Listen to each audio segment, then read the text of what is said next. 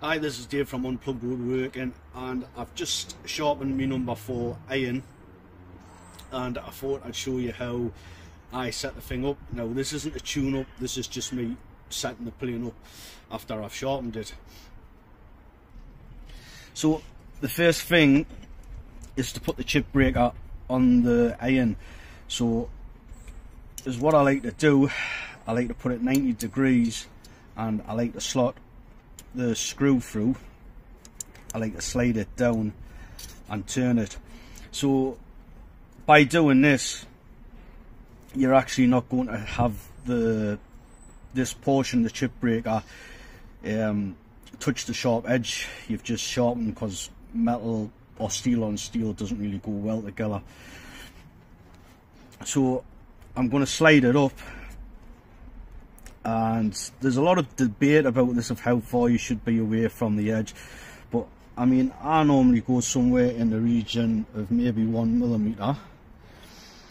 So I'm just tightening it up, just finger tight, and I get it lined up. So I'm not actually happy with that. I'm going to shove it up a little bit more. Oh. So I'm going to see it there. I'm pretty good there. That's typically what I'll shoot for. Obviously don't measure this. This is just, you know, just by eye. So another thing, when I am actually doing this, I try to make the edge of the chip breaker parallel with the sharp edge. When you sharpen, if you sharpen freehand, you will find you will actually sharpen it out of square, or at least I do. Over time it will become out of square, so obviously this has to be corrected in time. But if you do find yourself you are slightly out of square, you know, don't stress too much about it. Just make sure that these two edges, the edge of the chip breaker and the edge of your iron, are parallel.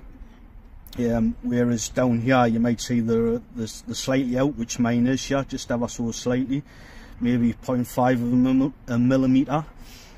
So once I've got that where I want it, I am just going to tighten this rather with a screwdriver. And this is just a strop. Obviously I've just sharpened the thing, so the strop's handy. This is what I like to do. I like to just get it off the bench. So this is the lateral adjustment. I'm just going to centre that, and this is the blade advancement adjustment. So I'm just going to pull this back a little bit. Okay, so now I'm going to put the blade in. So when you're putting the blade in, obviously you want to be careful you don't touch any of the sides. And if you're like real beginner, and I have seen someone do this, you want to make sure that the blade is facing down and the chip breaker is facing up, not the other way around. I have actually seen someone do this, so I'm going to put it in nice and gently. Now I'm just going to put the iron cap on.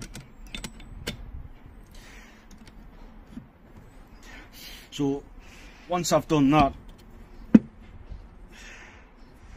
I'm gonna feel for the blade with my thumb. Now, some people like to sight down here.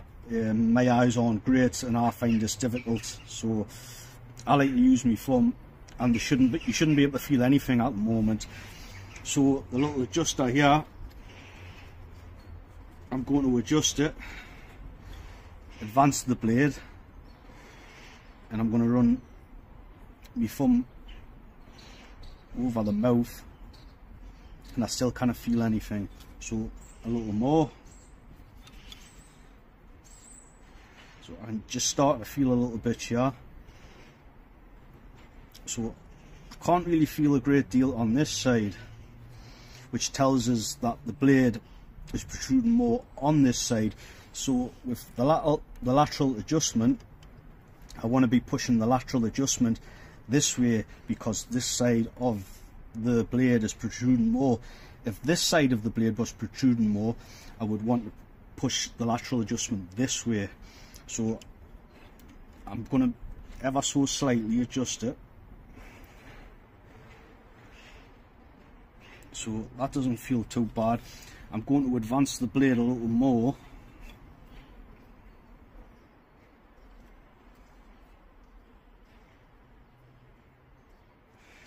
and a little bit more. So that feels pretty good to me. That's just going to be as close as I can get it with just by looking and obviously by touch. Something to point here, or something to note rather, when you are rubbing your thumb across, you want to be rubbing it this way. You don't want to be moving your thumb left to right. If you move it left to right, you will cut yourself, especially if you've just sharpened this, and this should be razor sharp, so you want to be very cautious when you do this. So like I say, always across very gently and very slowly. You should never be doing it this way because you will cut yourself. So the next thing I do to make sure I'm happy, I'll actually get the plane and I will take a shaving on this side, which will be the left side, and this side, which is the right side. So what that's going to do, that's going to show us if there's any discrepancies. So if I have quite a large shaving off one side and not the other side, I know I need to adjust the blade laterally. So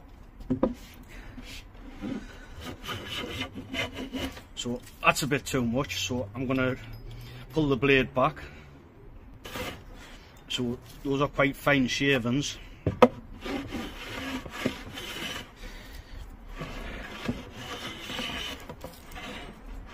So I think maybe this side of the blade is just a tad too much. So what I'm going to do, he has a lateral adjustment. I'm just going to push it towards this way. This is the side that's a bit too much. I'm going to try it again. So that's reduced it. So what's it like this side? So maybe this side's just a little tad too much. So I'm going to push it back this way.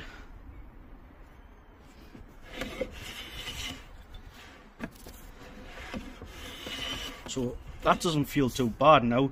So now I'm going to go for one in the centre. So I'm going to reduce the blade, pull the blade back, take the slack up,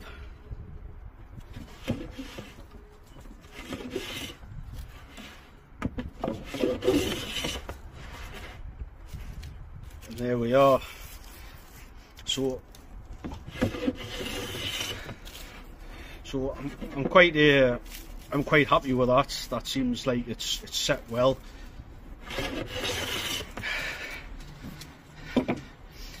This is how I set this up. Set my number 4 up, I set my number 5 up like this. Any sort of beardy platen plane I will set up like this.